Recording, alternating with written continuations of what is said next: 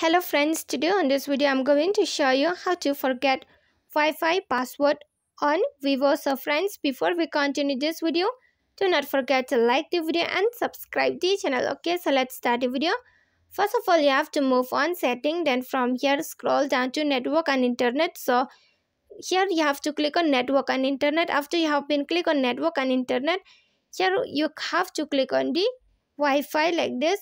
When you click on Wi-Fi, here again you have to move on to settings. So on the side is the settings. So here what you have to do is that here is the option to forget the Wi-Fi password or disconnect. Click on forget, and here the Wi-Fi password has been forgotten. You can remove or disconnect Wi-Fi like this. Okay, and if you want to connect, if you don't know, then you can watch my videos. I'm not showing how to connect right now. Okay, so friends, if you love the video, do not forget to like the video, share the video and subscribe the channel, and thanks for watching.